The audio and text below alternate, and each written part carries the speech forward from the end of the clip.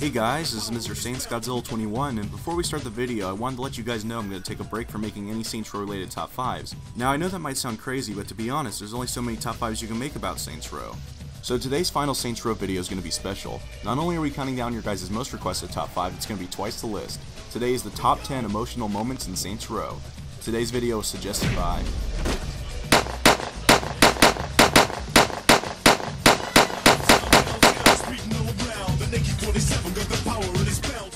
Near the end of Saints Row III, the boss is given a compromising decision. They either must let Killbane escape the city in a private jet or allow the Saints Lieutenant Shandy to die in an island explosion. For any fan of the series from at least the second game, there's no way you can let Shandy go.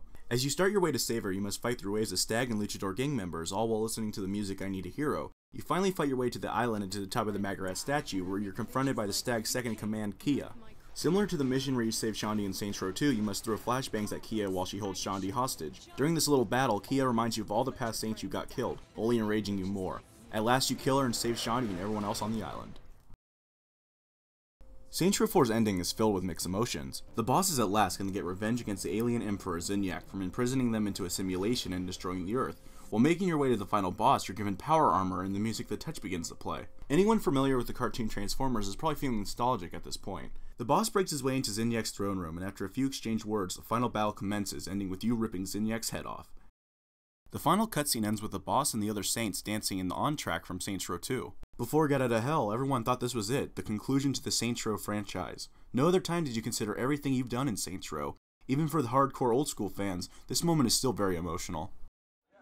At the end of Saints Row 2, the Saints have once again taken over Stillwater. Your final obstacle is to stop Dane Vogel and the Ultor Misako team. After saving your lieutenants, destroying the secret Ultor testing site, and killing all the board members of Ultor, you're at last face to face with Dane Vogel at the top of the Ultor Tower.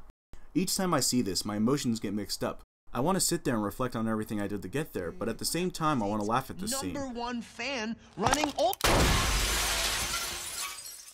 Either way you watch it, it's quite amazing.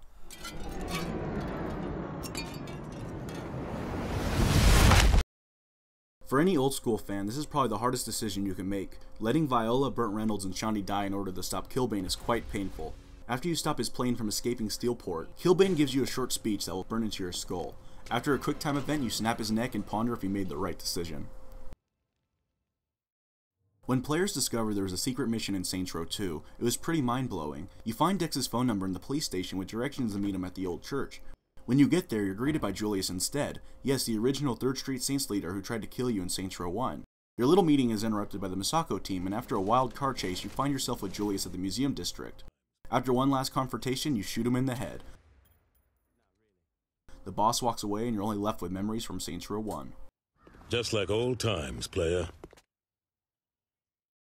Saints Row 1's ending is quite shocking for players the first time they played it. After assassinating the competition for Richard Hughes, he invites you to his yacht to be thanked for making him mayor. When you reach the mission icon, you're asked to save the game. This is your first sign that something's up. For the mission itself, it's only a cutscene. The boss meets Hughes on the yacht, and you see Julius watching from afar.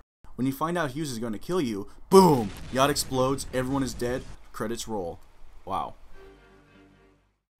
This just might be the most satisfying moment in Saints Row history. After the death of a certain lieutenant thanks to the Brotherhood, the boss takes it upon himself to abduct Meryl's girlfriend and have him unknowingly kill her during a monster truck rally. Boy, this whole scene is great. I can't think of any other game that pulls off revenge this well. Lynn was the first female character you meet in Saints Row. She played an important role of infiltrating the West Side Rollers and getting close to Sharp. Sadly, her cover's blown and you both get shot in the trunk after an attempt to save her. The emotions you feel in this scene are best shown on Donnie's face. A wave of betrayal and loss consume him as he flees the scene, leaving only Sharp to drop you off an edge. The boss is the only one who escapes while Lynn drowns in the murky depths below. If not only the best cutscene in Saints Row, it's quite close to being the most emotionally scarring. After the Ronin discover Johnny's hideout, Shogo sends Junichi to find the lost casino money. Junichi uses Aisha as bait while the boss and Gat return to the home. With her last breath, Aisha sacrifices her life to warn Johnny. All you see is the tip of roses hitting the floor before an epic battle takes place. At number 1, we have the death of Carlos. After the boss scars Mero's face, Jessica returns a favor by capturing Carlos and dragging him behind a truck by a chain. Chasing after the truck and watching Carlos get scraped to death is nearly traumatizing. After stopping the truck, it's when you realize there's no saving Carlos. The boss puts a gun up to his head, and Mercy kills him. Even after seeing this 30 times or so, it never gets easier to watch. Well guys, I hope you enjoyed this video. If you'd like to request a top 5, please leave a comment below. And before we go, I have a very important message for anyone who eats at fast food restaurants. Do not, I repeat, do not buy, eat, or sample the new Burger King Wicked Halloween Burger. This isn't just some black-dyed marketing scheme. This thing is actually an evil force. I tried it 2 days ago and I don't think I'll ever recover. This damn thing put me through more pain than when I had food poisoning. You can't even throw up from it. Instead you just shart out the greenest poison waste you ever seen. This stuff could turn you into the damn Toxic Avenger. I swear to God, don't let anyone you know try this crap. Boycott Burger King until this entity is gone for good. But also, don't mistake this for the squid burger from Japan. Those won't anal rape your insides and leave you in a puddle of Hulk turds. I know this is a weird warning, especially in a video like this, but do yourself a favor and stay away.